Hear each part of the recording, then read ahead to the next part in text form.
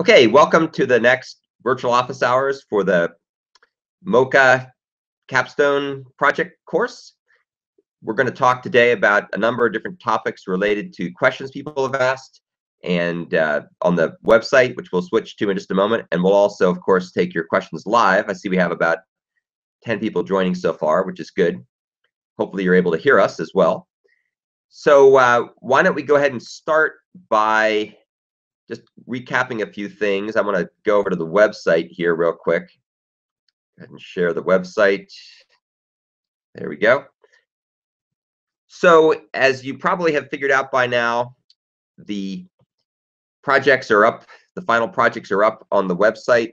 So you should be able to go ahead and see the final rubrics, which shouldn't be very surprising. They should look pretty much like the ones we already had before. We also just wanted to reiterate the current schedule for when things are due. The second activity is opened a couple days ago, and it'll be due on the 23rd of November, and then have an evaluation date of the 5th. We've actually asked the powers that be if we can extend the course. Haven't heard back yet, so I don't know what the status is on that. That is not something, unfortunately, we were able to do unilaterally. Let's go ahead over to the discussion forum. It's good to see so much activity. A lot of people have been extremely active over the past weeks, which is good. Really appreciate everybody, especially the community TAs, pitching in and helping to provide feedback and guidance based on their experiences from the Capstone dry run, which ended a couple weeks ago, and I think people did very well, so that's great. Let's go ahead over to the virtual office hours page, which is right here. And we'll click on second virtual office hours questions, and we'll just go ahead and go through them in the order that they're here. There's maybe a page and a half or so of them. Question number 1: will there be another virtual office hours session? The answer is definitively yes. So we're here. We're proof of that.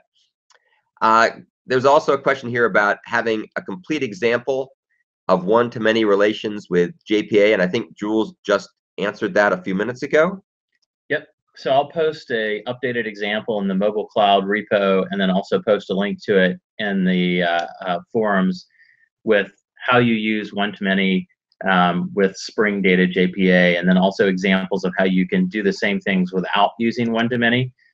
So this may be helpful for some people that want to use some NoSQL databases or other things. So I'll post detailed examples and code that have all the answers to the questions around one-to-many from the forums in the mobile cloud repo, and then all of that information I'll also post links to it in the forums later tonight or tomorrow morning. Next question is, can we extend the due date? I just mentioned we're checking into that to see if that's possible. We'll let you know as soon as we know. Let's assume, for sake of argument, we're not going to extend it, just because that way people will keep working towards the deadline. But if it does get extended, then that's good. Here is a question about open source licenses. I put a link here. There's a website which has a bunch of open source licenses, and you're welcome to choose whichever one you like. They're very different, actually, so you might want to take a look at them. The ones people typically end up using in practice are either the Apache license or the so-called MIT license or the GNU license. They each have their own pros and cons. There was a question about the Amazon API. It looks like Adam responded. We have not got a response from Amazon yet, but the good news is there's a big database worth of movies at this point that you can leverage, so it really shouldn't be a big issue, I don't think. There was also a question about the Mutabo rubric number 4B, and Adam has fixed that, so that should all be consistent, which is good. And let's see, there's more questions about one-to-many and many-to-one. I assume that those are addressed with Jules a moment ago.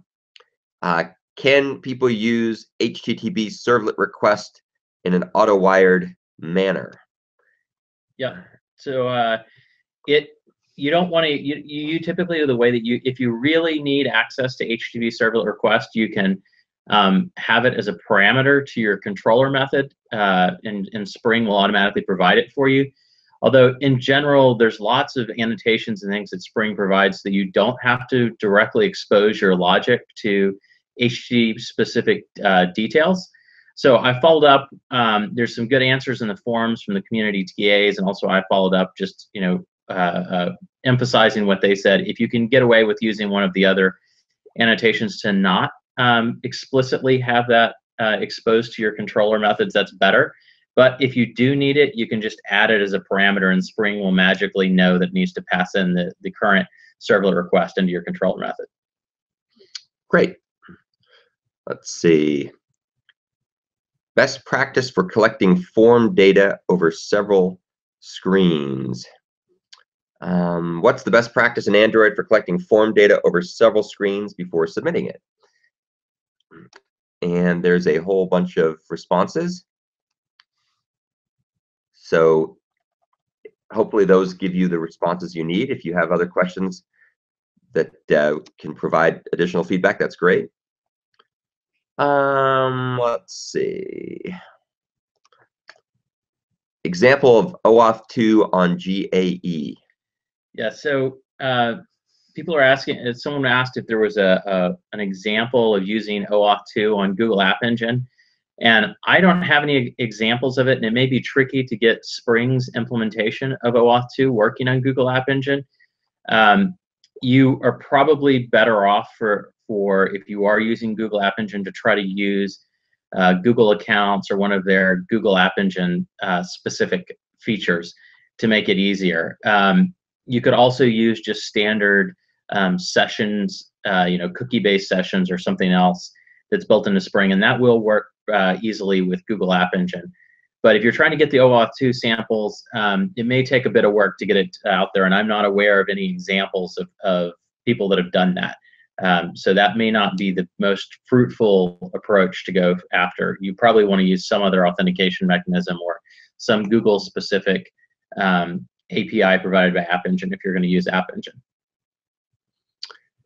Great. Question here about multimedia capture feature. And looks like there's a forward to a discussion about that. So hopefully that question has been addressed. Again, if these are not addressed, let us know. Fact item number 32. That looks like something I answered a day or so ago. Let's see what that was about.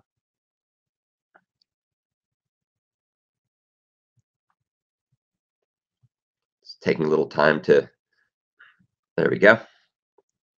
Oh, this was about keeping things anonymous. Yeah, try to keep the stuff as anonymous as you can.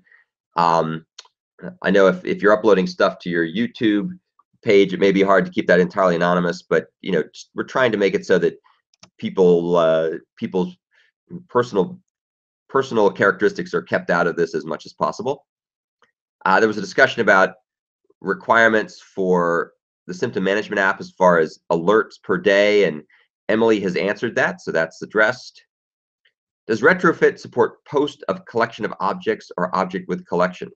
Yes, it does support that. So if you have a object that has an embedded collection with it, it'll send it across, and you can also send collections of objects. And all of them just get serialized to JSON, and then on the Spring side, it can deserialize it. There's a question here about ordering the buttons for submitting the projects. I will send that on to the Coursera folks because they're the ones who did that, and so we will see if they can fix that. Ordering of submission buttons. I'm emailing that off as we speak, as we talk. Please address this question. That would make sense to me to fix that. I don't know whether it's easy or hard once they've been set, but hopefully that can be addressed somehow.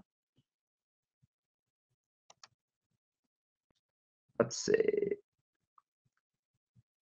How to create an Android app session.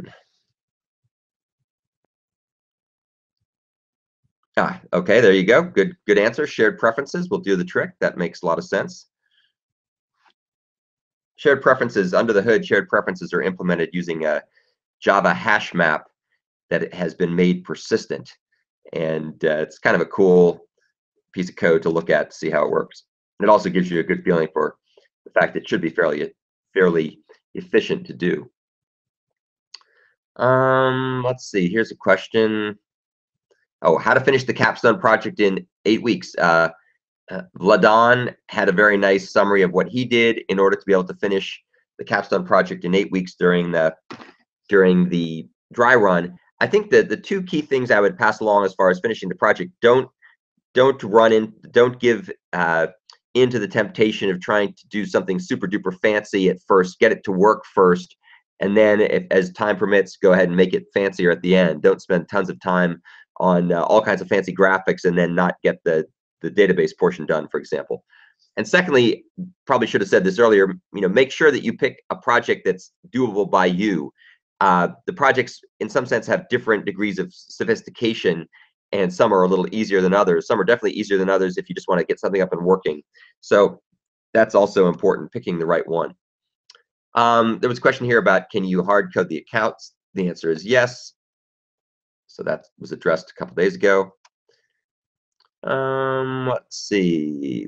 Do we get counts for the midpoint submissions for each project? I posted that about 3 days ago. So looks like about half the people are doing symptoms management, and then maybe I don't know, a third of the people are doing potlatch, and a smaller number of people are doing Mutabo. Although honestly, if push came to shove, I would probably be tempted to say that the Mutabo app is the easier of the three. But that again comes back to what you want to learn and what you want to try. Let's see, what's a touch gesture? So looks like long press will do the trick, which is good. And let's see, what else do we have here? Would it be wise to initially develop the application without OAuth? You certainly can. If you want to remove OAuth, you can comment out the parts where you're importing that part of the configuration into so anything that's related to OAuth configuration, if you remove that from your Spring configuration.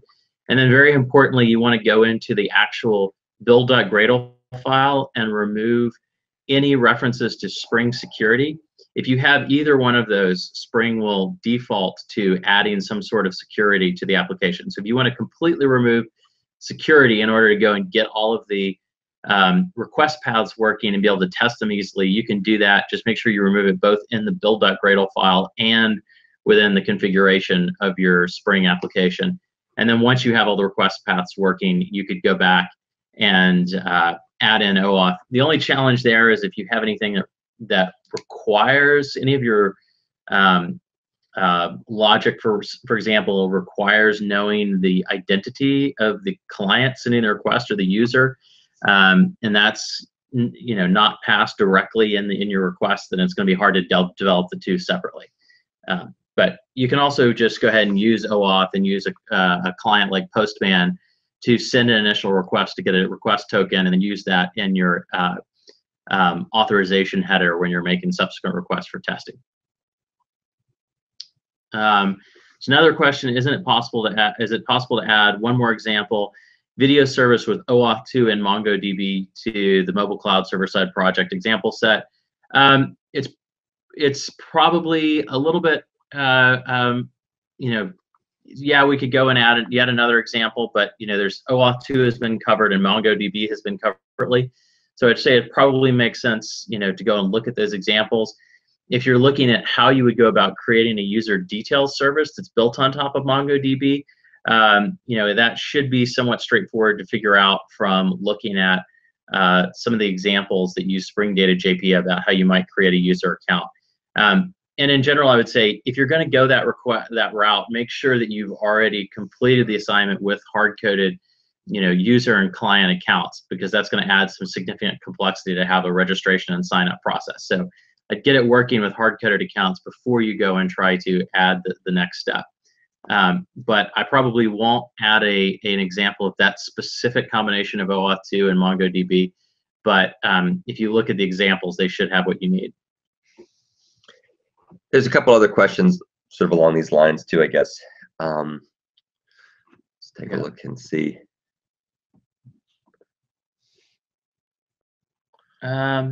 In the examples for the cloud service class that require authentication, users are hard-coded into memory. While this is sufficient for the in-class project and local testing, is not acceptable for real-world deployment. Thus, I'm wondering what would be needed to change the video service with OAuth 2 if we were to expect user credentials to be stored via Spring JPA and hooked up to OAuth 2. So the basic way that you would go about doing this, and there's also some answers in the forums, is to create your own user details service implementation that basically has a user object of some kind and persists it with JPA and looks them up, and then also a list of clients that could possibly be stored in the database as well. And you would use that user details service and client details service implementations that are backed by the database rather than backed by memory. So you would create your own implementations of those interfaces. And then in the configuration of OAuth, inside of the Spring configuration, rather than using the in-memory versions, you would just provide your versions of those in place of the implementation. And I'll try to find some examples of open source code that do that, so that people can take a look if they want to. But again, this is going to add, will add significant complexity to the app. So make sure you get it working first without doing this. And we sort of specifically scoped it to set hard-coded usernames. User accounts were okay, specifically because it does add a lot of complexity, and we wanted the project to be doable in the time frame. But I'll try to find some examples that I can post and link to. But it's basically replacing the user details service and client details with your own implementation. Okay, so let's see. There's a couple other things. What's the final date for the assignment? We've covered that. Let's see, more examples. Jules talked about that. Can the connectivity manager be used to control when intents are dequeued in a running intent service? Let's see.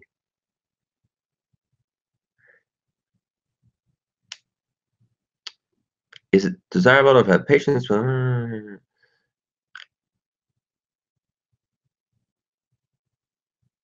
Yeah, so the Android intent service, if I understand Ron's question, the Android intent service is pretty simple. And it just basically keeps a queue of incoming intents and then dispatches them via threads running in the background. So I don't think you're going to be able to do sophisticated things with the intent service, although you can certainly write your own queue and do it any old way you want. So that would be another option if you felt that that was important. And I think there's just really one more question. Can the CRUD repository instances in JPA manage foreign key mapping when using a relational database? So there's a bunch of good examples. Again, this is related to at one-to-many and many-to-one. And the new code example that I'll be posting in the mobile cloud repository will explain this in the README and sort of the relationship between these things. Great. So let's see if there's any questions people have had on the forum. Not a whole lot. So there's one question. Let me see. Let me go back to stop sharing. There we go. So the question from Sean is, will there be any other virtual office hour sessions? There might be. It depends on what kind of questions people have. We have about 30 people on today, and hopefully we've been able to answer everybody's questions. So we'll probably do maybe one more before the semester, the course is done. One thing I will mention is we're starting to gear up for the next round of MOOCs that we'll be doing. And as you guys probably already know, Professor Porter is doing his second MOOC on mobile Android programming. And we're going to start our MOOCs when his is done. Right now, it's looking as if we're going to be doing some new stuff this time, not exactly the same that we had done before for the ones that Jules and I do. In particular, it looks like I'll be doing a course on concurrent programming with Java. Let me go show you a little bit about that. If I can bring up my web browser. There we go. All right, let's go over here and share that guy, and we'll go over here. Go to live lessons, concurrent programming in Java. So last week I was up in Chicago filming a series of videos for a Pearson Live Lessons course, which will hopefully go live by the beginning of January or so. And those topics were based upon, but heavily extended the material we had covered in the POSA MOOC last year. So when we did the POSA MOOC last year, we talked about some Java concurrency stuff and a lot of Android concurrency stuff. So I went off and have created a whole new course just focusing on the Java concurrency. And this is a table of contents of the material that I have in that course. So there's a bunch of stuff that we covered very briefly in the POSA MOOC that has now been extended quite a bit. There's a whole discussion now about the Java executor framework, a lot more coverage about atomic operations and variables, things like the new stamped lock mechanisms for reader-writer locks, phaser barrier synchronizers, just lots and lots more stuff. So the next course we're going to be doing for this class is going to be based on concurrent programming in Java. And that course is going to be interesting for a couple reasons. First, we're going to be doing new material, but also we're going to be doing it live. So unlike the last version where everything was recorded and we did virtual office hours live, we're going to do all the course material live. So it's going to be a lot more interactive. And after every 10-minute segment, I will go ahead and answer questions in real time for anybody who's joined. And naturally, we'll do the same thing we do with the virtual office hours. All the lectures will be recorded, and then we'll turn them into videos, which you can then watch at your convenience if you can't join live or if you want to go back and learn more of the stuff. So we'll be doing that. That'll be the next thing. That'll be concurrent programming in Java, probably starting in mid-January timeframe after people are back from holiday. And then after that, we'll probably have a course that's on Android concurrent programming, and that course will go off in a bunch of different directions that we didn't cover before as well. We'll cover more things like content providers and other things we didn't really have a chance to go into in much detail. And that'll be done live as well. And then if we have really get inspired, we might do a course entirely on concurrency and communication patterns for Java and Android.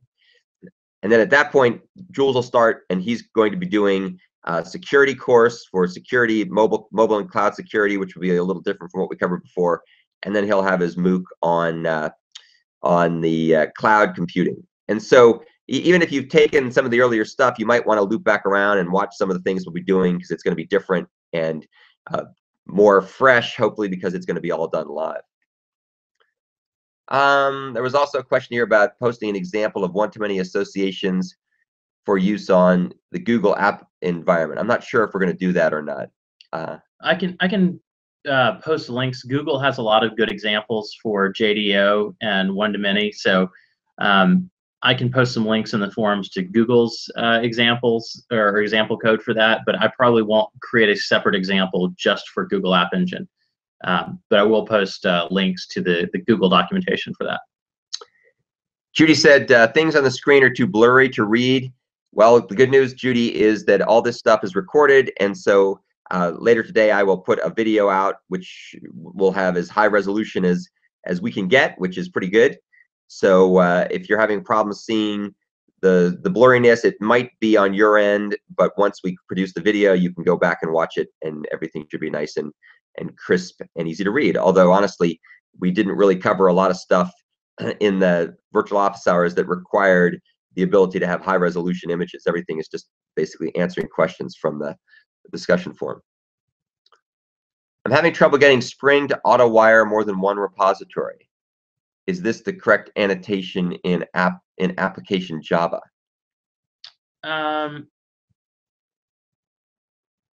It looks correct from the. It's a little bit hard to read on here, but it looks roughly correct what you've got here.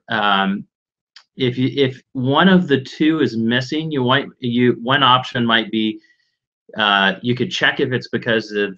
You can check if the annotation is wrong pretty easily by if you remove one of them and see if it'll auto-wire the other. That would make sure that it can find either one, but if it only fails if both of them are there, then that's probably could be a problem. Basically, what this annotation is going to do is go and look at the package containing the video repository class and the user repository class and then find all of the JPA repositories within those 2 packages and try to auto-wire them in. It's also possible that your repository implementations are missing annotations or other things, or there's some other issue. But at first glance, in this little column, it looks correct to me. But it'd also be good to post that in the forum just so that I can see it in a little bigger format if you're having trouble. But I would definitely suggest trying it with just one repository and then just the other repository. Make sure each of those work individually. You might find that one of the repositories is missing some annotations or other things that you need, and that's why it's not being auto-wired. There's a question about extending the deadline. We already talked about that. We've asked the powers that be if that's possible. We'll see what they say. We are not in a position to make that decision unilaterally. There's a question from Sean. For the HTTP requirement, is it sufficient to use a load balancer or a PaaS, platform as a service provided solution? Yeah, so if you want to do SSL termination at the load balancer with like Amazon Web Services, that's perfectly fine. And in fact, that can be an easier way to get SSL set up is just terminate at the load balancer and then run HTTP from the load balancer to your instance.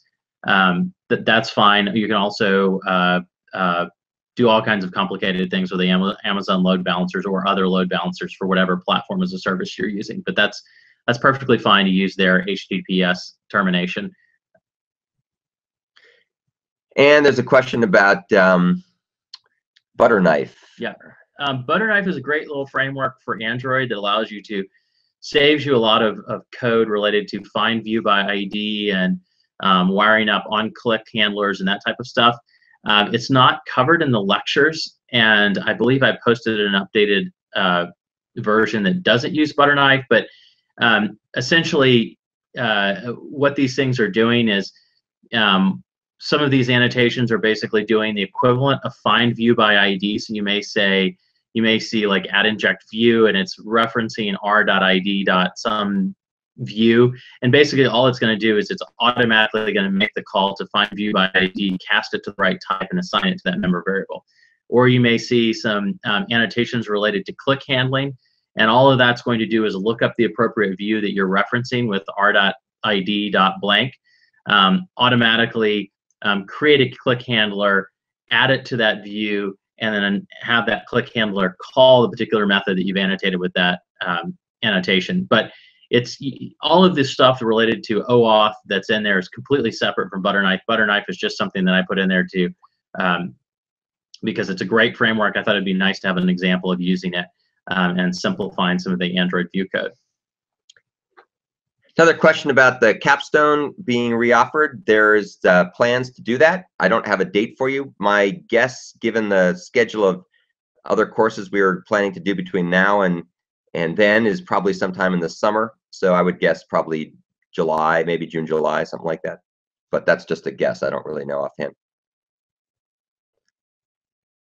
Okay, well, I think that was all the questions that people had asked. If you have any more questions, feel free to chime in. What I'll do is I'll go ahead and create a new Virtual Office Hour 3 section on the website, so that if you have questions, you can ask them there. We won't lose them in the sea of Office Hour 2 questions that we just went through that might be easy to overlook if we're not careful. So I'll go ahead and put those out there, and then we'll produce the video for this, and I'll upload it as always to YouTube and to the website once it's done, and everybody can go back and watch it. So thanks again for joining us. Thank you, Adam, for being here in person and in spirit. And we'll look forward to talking to you soon. Yeah, thanks, everybody. Thanks. Bye-bye.